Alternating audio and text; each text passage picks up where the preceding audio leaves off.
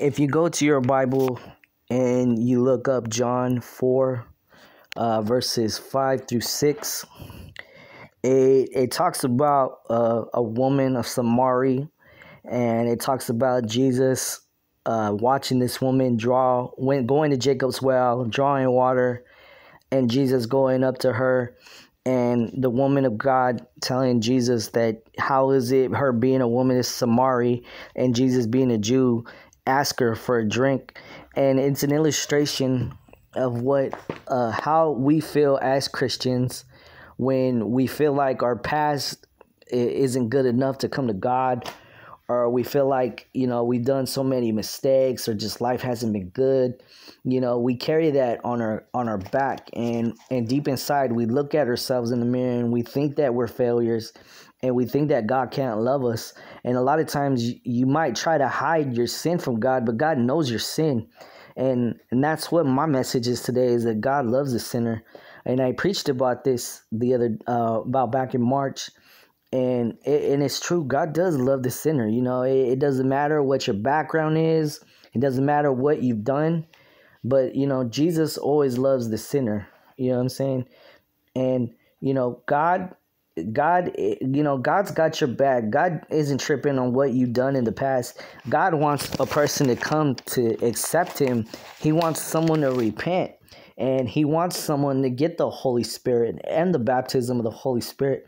And I have this Bible verse, John 5, the 24 verse. It says, "Very, very, I say unto you, he that hear my word and believe on him that sent me have everlasting life. It shall not come in condemnation, but is passed from death unto life." And that's very powerful, because if you do believe in the baptism of the Holy Spirit, and you do believe in God, and you accept him as your Lord and Savior, and you're baptized in the name of Jesus, that explains how much he loves you unconditionally. And it doesn't matter what your past is or what you've done yesterday, today, but God loves you that much to tell you that, hey, my sons and daughters, I came into this world as the only perfect person. I died on a cross because I knew that I loved my children so much that I will take, I will be there for the alcoholic. I will be there for someone that has been a prostitute. I will be there for someone that is homeless, or someone that, doesn't have a family, or maybe you grew up and maybe you got rejected. God was there for the rejection, for an outcast, and God does love us enough to know that he did die on the cross, and he shed his blood for us. And that's what Jacob's well represents. It represents a woman of God that had many husbands, and God knew about it, but at the same time, he still gave her an opportunity to receive the Holy Spirit, and he still gave her an opportunity to receive God.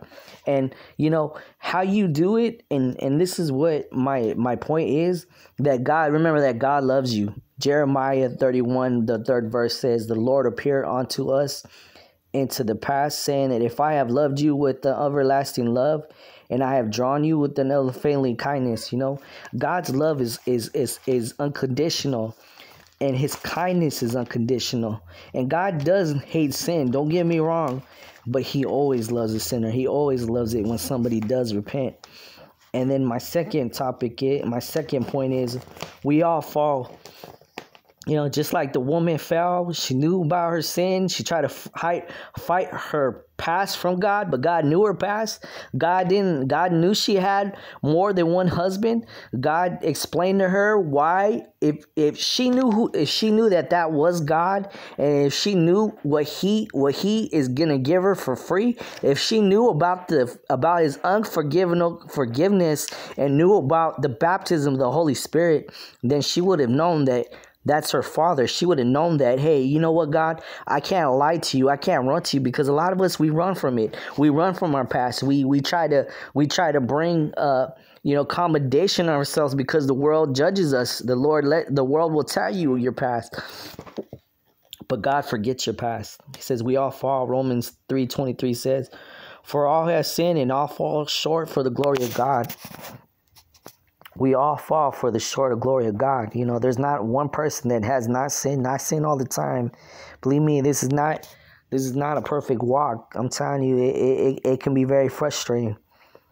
And, you know, third point is the world doesn't care about you. It doesn't love you. It has nothing to give to you, you know. Relationships only last for a season. Alcohol and drugs only last just for a day. You know what I'm saying? Money is only temporary because eventually it runs out. You know what I'm saying? Cars break down. Homes catch on fire. People lose jobs. People can one day come home and not have anything left in their bank account because, you know what I'm saying, they probably, you know, haven't been paying their taxes or probably behind on their bills.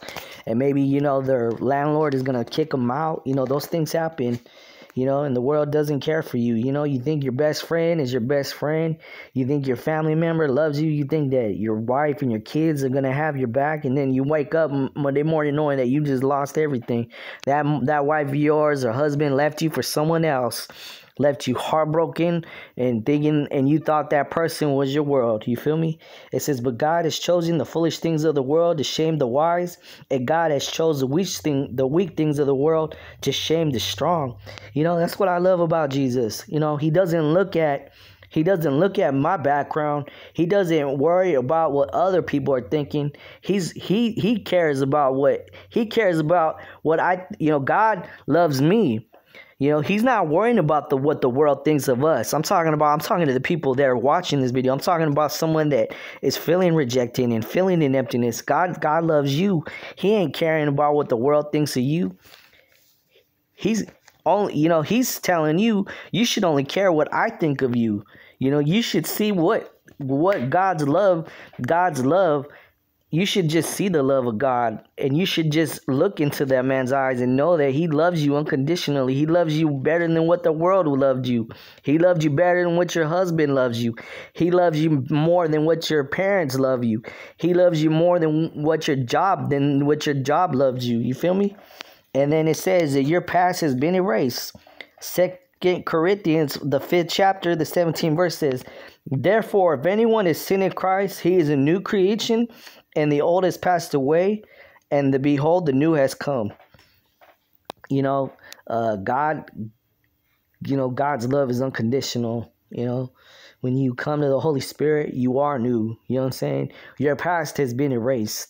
There's no reason for you to bring up something that happened 20 years ago, or there's no reason to allow someone from your past to bring up your past and try to bring you, you know, combination, you know, hurt, you know, traumatize you, or just keep picking at you and then wanting you to dwell on it. You know, there's a lot of negative people that do that. And the gift of God is free. Ephesians verse 7 through 8. I think I wrote that down. For the grace you are saved through faith, and that knowing yourselves, for this the gift of God. The gift of the Holy Spirit is free, and it's here for you today if you want it. You know, I'm just tired, exhausted, but I know that I have to still go to the feet of Jesus. You know, I'm, you know, just dealing with my own problems and dealing with my own life. But I know the life that God has given me is there, and know that the gift of the Holy Spirit is right there. And that's what I'm speaking to someone today. You know, if you're in a place where you just don't know what to do or where to turn to, you know, turn to Jesus today. And that's the simple message.